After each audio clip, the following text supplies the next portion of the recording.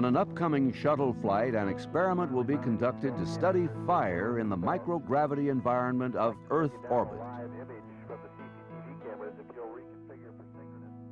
The Solid Surface Combustion Experiment, or SSCE, was built at the NASA LeRC Research Center in Cleveland, Ohio, to study the details of a fire spreading over a small solid fuel sample.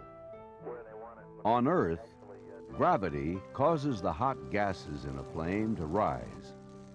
This air motion, called buoyant convection, brings fresh oxygen to the flame and affects the heat carried forward to ignite the fuel ahead of the flame.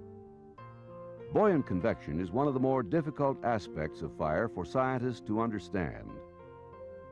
In microgravity, buoyant convection all but disappears. Without convection, the flame's oxygen supply and forward heat transfer depend upon different physical mechanisms. These other mechanisms are present in normal gravity, but are overwhelmed by buoyant convection. By performing the SSCE experiment in microgravity, scientists will be able to observe these simpler flame spread mechanisms directly. With the insight gained from this experiment, scientists will better understand how the complex system of physical and chemical mechanisms interact in fires on Earth. Several years ago, NASA began investigating the possibility of doing experiments in the shuttle on combustion topics, one being droplet combustion, another flame spreading over solids, and a third being premixed combustion. At that time, I was doing flame spreading experiments and had proposed to NASA an experiment to be conducted on the shuttle and described the key features of the experiment, and that experiment was ultimately designed by people at NASA LeRC. Technicians at LeRC built the hardware and performed a series of exhaustive tests to show it would work once it was launched in the shuttle. Scientists and engineers utilize special ground-based facilities for testing experiments in microgravity. Drop towers at the NASA LeRC Research Center in Cleveland, Ohio, and special aircraft at LeRC and the Johnson Space Center in Houston, Texas, provide a few seconds of microgravity at a time to obtain a hint of how the experiment will work in orbit. At the heart of the SSCE, a sealed vessel filled with an atmosphere of oxygen and nitrogen houses a single sample of solid fuel. The test samples are materials like paper that burn easily in air. The flight specimens are mounted in a special holder that keeps them secure during the rigors of a shuttle launch. The sample holder is bolted into the test chamber, and the chamber is sealed and filled with a test atmosphere before the hardware is placed in the shuttle. In flight, the experiment is started by a simple computer igniting the sample. Two movie cameras are activated by the computer to photograph the flame through the windows in the chamber. The SSCE is scheduled to fly aboard the shuttle 8 times. Since October 1990, 5 flights have been completed.